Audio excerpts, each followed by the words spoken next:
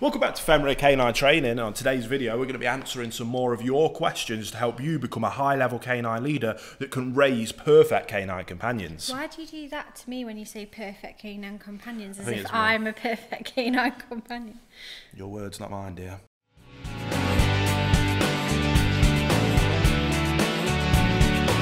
So welcome back, guys. If you are new here, my name's Will. I'm a canine behaviourist, and this is not my wonderful canine companion, but it's my fantastic wife, who you guys have asked your questions to over on Instagram. She's collated them. She's going to ask them to me, and hopefully we're going to be able to help answer some of your worries, concerns, or just general questions. So let's dive into the very first one. Maybe people will want to know when you're going to release your perfect wife course. My perfect wife course. I'm still very much working on the principles behind that. How would you recommend introducing a new puppy to a house cat, or maybe just cats in general? New puppy to cats. Okay, so yeah, again, this one is a very common one. I imagine you get asked this all the time, do you? Yeah, I get this one. And very common. The main thing here is around the cat is in control of the scenario. So wherever possible, scent is always helpful. So if you can get something, if you're getting a dog from a breeder, for example, get something that smells like the cat, rub a bit of a cloth on it, take that to the breeder and just let the puppy, even if it's just on the way home, let the puppy familiarise itself with the scent so that that isn't the first thing it wants to explore. Flip that and do the same with cats. That's kind of a nice little, doesn't matter if you don't do that step, but it can just help a little bit. Then that first meeting is crucial, and a lot of that will depend on personalities. So I can give you some overarching tips and themes, but depending on what breed of puppy you have as to how kind of playful they are, what kind of mannerisms and temperament they have, and then likewise for the cat, the way that goes can change drastically every single situation. What you don't ever want to happen is for the puppy to think it's acceptable to chase the cat. So I always recommend doing it on a long line, keeping a lead on the dog. But what you want to avoid is then overly punishing the dog with that tool and creating a negative connotation on the dog side. Likewise, though, you don't want them to create a negative connotation on the cat side. So patience is absolutely key. One thing you can do is make sure both parties are hungry, and ideally at least the puppy. It's harder to do with cats because you can't just exercise a cat, but the puppy is incredibly tired. So exercise them, work them, time it around a time when the puppy's kind of ready for a little bit of a nap anyway, and it's not going mad and got the zoomies, and that they're hungry. And maybe do feeding time out of your hand, close to each other, and just slowly let them familiarise themselves with each other. If they're acting appropriately and neither of them's overly fearful or growling, barking, claws out, at that stage they can have access to some food, and just try and make it as a positive experience as you can. What you don't want to happen, neither of these, in this situation, if your puppy's on a lead and the cat has a place to take itself away if it feels uncomfortable, you need to remember that they're not going to die. So stop panicking. That's the thing. If you go into that situation, oh, right, here we go, we're doing the introduction, and I hope this goes well. This has got to go well because I can't get rid of the cat, and you've lost. Before you even go into that room, you've lost. You are the leader in that scenario. Calm, consistent leadership. Get yourself ready, get yourself set, and get yourself calm. Make sure that at least the dog's tired, and ideally they're both hungry. You go into that scenario. I am in control. This is my room, my house. I'm in charge. Relax. If you're relaxed and calm, we'll give you a bit of a stroke and a play and a bit of food. If the cat needs to take itself away, then you sit on the floor with the puppy and let the cat observe. You might need to do that for the first 10 times. Then maybe the cat gets a bit more comfortable with coming a bit closer, and will take a bit of food out of your hand. It's got to be very flexible and adaptable. There's not a one-size-fits-all routine for things like this. Well, some cats just aren't interested at all, are they? And you need to then, maybe the solution and the management strategy for them to co-live in peace is to have enough control of the dog and to ensure that the cat has enough space to take itself away, and the dog doesn't pin it under a sofa thinking it's playing. You need to be able to make sure you call the dog away and it understands that that's not how we behave around the cat. If you don't want to get on, that's okay, but you're not going to try and fight or kill each other because I'm in control. And again, we just want to do that patiently, calmly, consistently, and as a good leader is kind of the overview. So with this one is particularly about house cat, would you recommend that the cat has a space or a room where the dog doesn't go, that the cat can escape to? Because if the cat doesn't go outside... Yeah, potentially. Yeah, you might want to do that. I wouldn't want to live in a house where the cat can go somewhere but the dog can't. How are you going to enforce that all the time? Not necessarily permanently, but yeah, if you're going to do the meeting, I would do the meeting, say if you were going to do it in a living room with the door open so the cat can take itself away. Okay, that didn't go brilliantly, but no problem. We'll try it again next time. And again, just build it up slowly. Patience is the key. There's no rush for them to get along. Don't create any panic, don't create any anxiety or fear from your energy levels, and just be patient and build it up slowly and make it as positive as it can be. Yeah. Okay. You're happy? I think that's a very quick overview. And again, as is always the answer, if you're genuinely really concerned about it, get a behaviourist to come and do it with you. It would be a service I would offer, not so much now as we do most of our stuff online, but you can come and you can have someone there for that, at least that first one, that can guide you through the process. And even if it doesn't go well, they can give you enough tips and strategy of, okay, cool, this is what's actually happening here. So keep doing this, and next time, and over time, you'll build up to it. Yeah.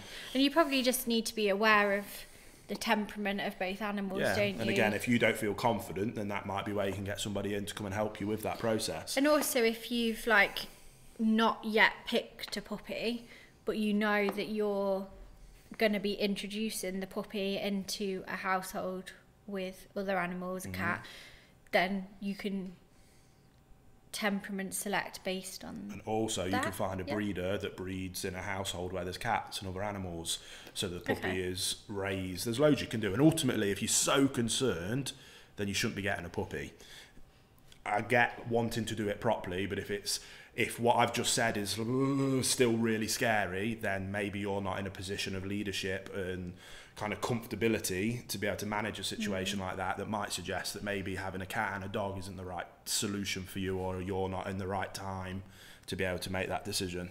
Because as much as I'm always going to be biased and swayed towards the dog in the situation, the cat deserves to live in peace and harmony as well. And if you're not sure that you can bring a dog in and have both of them be happy, then that's on you as the leader. You have a responsibility for both animals. So, okay. Next question. Got an almost 2-year-old Connie Corso. Corsos, yes. Been through a lot of training. He's very obedient. Our problem started 2 weeks ago when he started barking for no reason when my daughter and grandson are talking to me. It's an annoying bark. There's more detail, but that's basically bark. He's 2 years old now. Yeah. And this happened 2 weeks ago. That's interesting. Barking when people are talking. Do you think that could be a lockdown thing? I was just about to say, these questions are really difficult because, again, what happens if you were to seek kind of my help in a one-to-one in-person consultation, you would send that kind of in an email and I'd look at it and okay, cool, that's what you think's happening, and I'm going to have to come in and assess what's actually happening. And the majority of the time what the owners think is happening isn't actually what's happening. Obviously the barking is, but the cause behind it and where it stems from, and did that start 2 weeks ago, or is that something that's been bubbling for months based on an issue during one of its fear periods or one of its lack of socialization? There's so many intricate variables there that can come from that. The fix, luckily, would be quite similar regardless of what the cause is. And again, so what I'm going to do is I'm going to give you a bit of an overview of most probably how I would address that based on the vast majority of causes. So this is one of those scenarios where, again, if you're not comfortable, you need to speak to somebody, because what we don't want to do is give you a solution. Yeah, someone in person, give you a solution. You implement that and it was the wrong solution because we don't know what the root cause is, that then triggers further aggression, ends up in someone getting bit or hurt. We don't want to do that. So usually for a cause like this, I would first come in and I'd address your relationship. Okay, your obedience is good. Lots of people can have good obedience in low distraction environments when there's food involved. That doesn't mean you've got a good relationship. That means the dog is willing to be bribed with food. And you've done teaching them what to expect to earn that food. It's not a bad thing, but it's a very basic layer of the overarching picture of good canine ownership. So I'd address that. If there's an issue there, then first of all, we address that issue with your leadership and ensure that the dog sees you as a calm, consistent leader. That then means that we have the ability to be able to say, I do want this and I don't want that, and you must listen to me because I'm in charge and I'm in control. We then address, what is the dog barking at? Is that just a playful, I want to play bark? Is that a don't you dare talk to her? Is like a guarding. Yeah, and there's lots of different variables. First of all, what kind of bark is it? Is it an anxious, fearful response? And then where does that come from would then address how we might go in. We might go in with quite stern corrections, like that's pack it in, stop. We might go in with a very positive based approach, and they would be probably the two options that we would have to put in a behaviour modification program for a scenario like that. One would be having them on some kind of corrective tool, and the instant that behaviour starts to rise, we correct that and we let them know that that's not acceptable. So that's like a prong collar? Yeah, prong collar, choke chain. We could maybe do it more positively with an e-collar. There's lots of different ways that we could do verbal correction depending on the sensitivity and the temperament of the dog. Again, we always try and go at the lowest level of correction as possible, if it's physical in particular, and we build up to wherever it gets the job done. Because what we want to do is ensure that this doesn't become a bigger issue that then gets the dog killed because it has to go to a shelter or be euthanized because it's bit somebody, for example. So that would be one opportunity. Or we might go down a very positive route, especially if it's we're concerned that any kind of corrective measure could cause further negativity and devolve into further problems. With a positive based approach, I would probably utilize a place command. So in that situation, we would have an obedient, but again, this won't work unless there's that relationship there in the first place, because we're not bribing our dog to stop. We are saying, I am in control and this is what I want you to do. So we've got two options. I am in control, pack it in, stop it. That's the more correction based approach. Or I am in control, you need to go and do this. And that will be more of an obedience based and that's probably more of a management strategy as opposed to a root cause fix, but that might be required if we're concerned that the correction might cause further issues. So I would have a raised bed.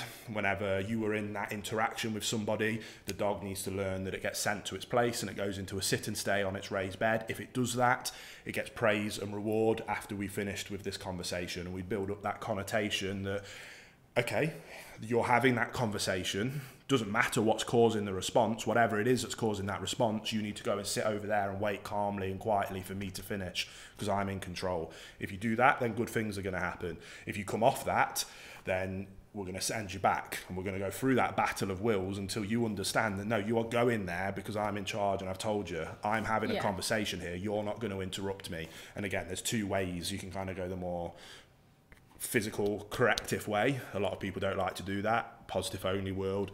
Then we can go down the more positive based obedience route, but that's more of a management strategy. But again, two ways would decide which one I would go for. That first of all would be client preference. So if you're like, I want you to come and help me, but I have zero tolerance for physical corrections, I personally disagree with that, but you're the client, you make that decision. Okay, well then we're going down the more management strategy, utilizing obedience. Or it might be, I'm going to assess what's happening here, and I, as the expert, will dictate whether I think that one method will cause more issues if we follow that method. So again, that's where I can't give you a rock solid approach, but that would be the thought process that I would go through. And each step I would watch, I would assess, and then we'd move into the next step and move forward. So I hope that there was something there. I like a place command. Mm-hmm.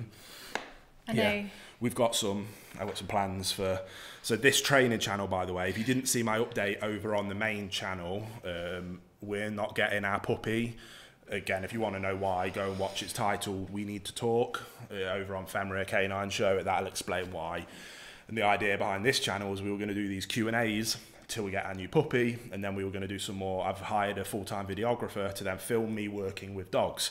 Now, obviously, we're not going to be doing that with our puppy anymore, but we are working on some ways that with that full-time videographer that starts in August, that we're going to be filming some other consultations, some other obedience work, some work with my dogs and work with other people's dogs, and potentially, hopefully, some of your guys' dogs. So we've got lots of things in the pipeline, and you'll see me utilising the place command for a vast majority, or at least a large amount of either behaviour modification programs or just obedience in the first place. It's a very useful tool. I'm going to transition it here in the studio. We've got a sofa here, so I'm going to document sending Sully onto the sofa as a place command when somebody comes in the door here that's just off camera this side. So if the postman comes, for example, to deliver a parcel or the post, I'm going to show you how I would utilise, okay, cool, because I've been doing some reaction work with Sully for a future video idea of can you teach a Labrador to be a guard dog.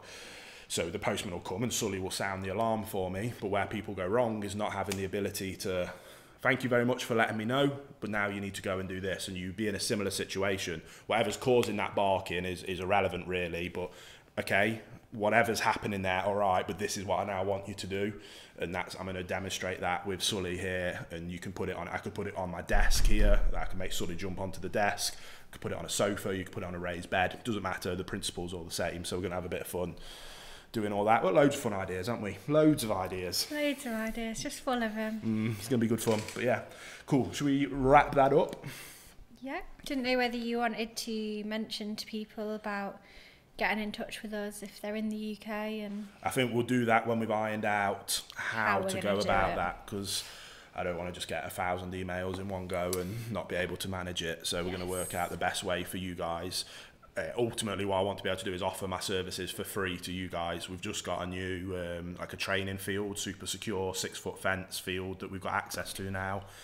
And we want you guys to be able to come along, have free sessions, whether it's behaviour consultations or whether it's puppy training, and then we're going to film it and put it on this channel so that everybody can learn. That's the idea behind what we're trying to do. But as is always the case, organisation. The actual management of that is quite a lot. Especially because of where the field, there's only a couple of parking spaces, so we just need to make sure that we're doing everything by the book and all that. So yeah, all that. Aye. But that's... Oh, someone asked recently, let's just quickly answer this, where we're from in the UK. They're in Derby. They think we're from Scotland. Definitely not from Scotland. Definitely not from Scotland. Is it someone in America, I'm guessing? Yeah. All our accents are weird. Well, I think he said that he thinks that we're from Leeds, but his girlfriend, who has spent time in England, thinks we're from Scotland. Definitely not from Scotland. We're not from Leeds either. We're in the Midlands, right, slap bang in the middle. So Barbados, as the locals would refer to it. Our accent's actually very neutral, isn't it, for a English accent? I don't know if it is or if we just think Presume that. it is. Well, anyway, yeah, we're right bang in the middle. We're going now. Cool. See you in a bit. Bye.